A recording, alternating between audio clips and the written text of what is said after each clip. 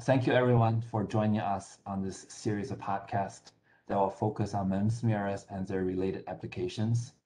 For today's podcast, we have three people participating. My name is Jake, currently the Business Development Manager at Hamamatsu. With me are Kiko, the Technical Support Manager, and Mario, the MEMS mirror Senior Engineer. Both of them are experts at Hamamatsu supporting this particular product. Kiko and Mario, thank you both for joining. Just to start, could one of you give audience an introduction of the MEMS mirror technology and the reasons why they should use this device? Sure, Jake, I can explain.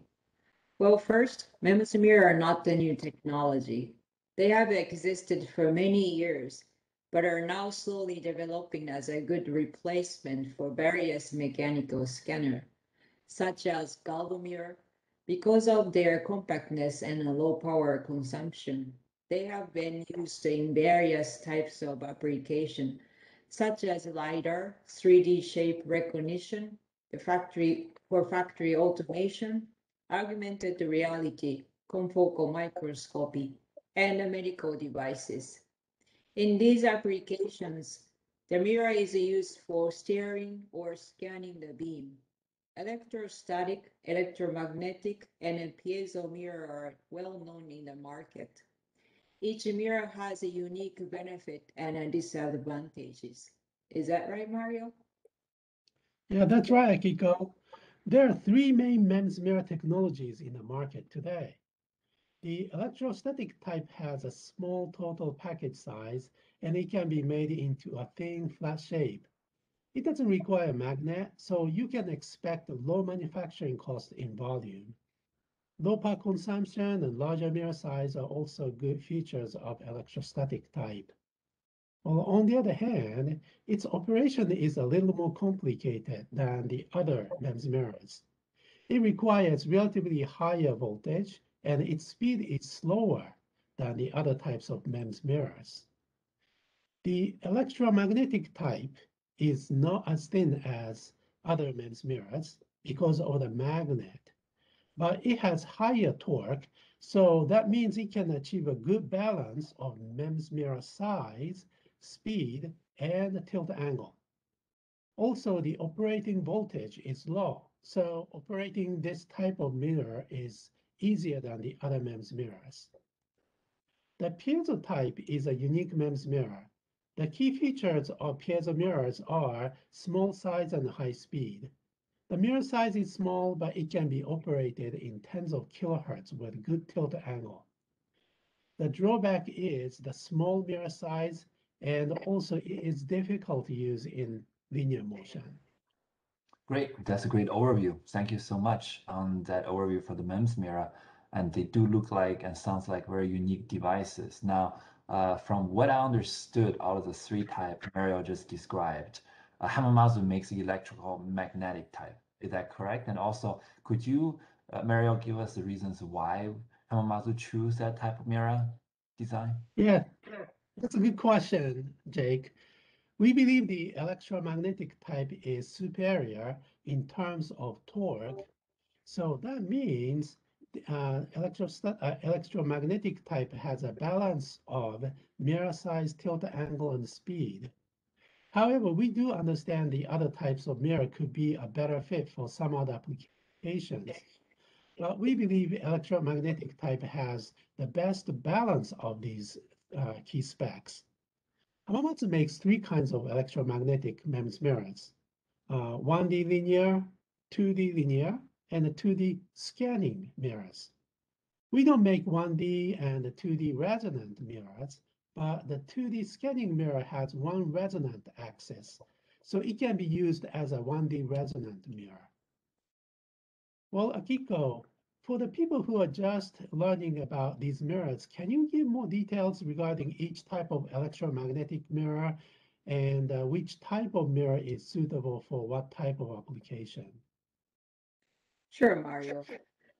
For choosing the right mirror, it depending on the type of scanning system you try to design. If you are doing the laser beam steering and you need to control the angle and the speed, the linear mirror is the right one. 1D and then 2D linear mirror has the freedom of speed and angle. However, they are slower than resonant mirror and have a control over the mirror and a narrower the tilt angle. On the other hand, if you are doing the faster scanning for image capturing or image projection, a 2D scanning mirror is a good candidate. You don't have a control over speed of a resonant axis, but you can scan a wide area quickly and uniformly in resonant raster motion. A 30 Hz frame rate can be easily achieved with our 2D scanning mirror. I see. That's great information. And now I'm very comfortable on how to find or match the right mirror for my application need. But as everyone knew that each application also have different requirements. So the question I have next is what if I want a custom mirror? Could either of you give me some idea just how easy or hard would it be to customize a MEMS mirror as well? Some of the trade-off I have to consider or the customer has to consider when designing a custom mirror. Sure, Jake, I can give the explanation.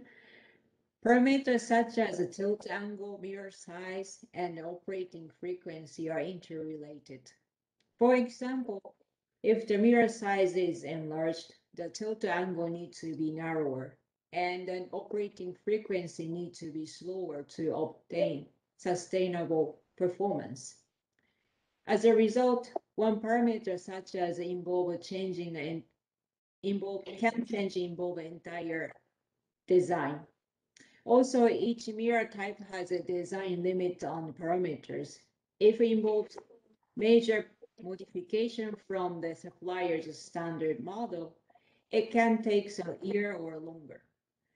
Development time, because it involves in developing the prototype design, mass production design, and fabrication process line.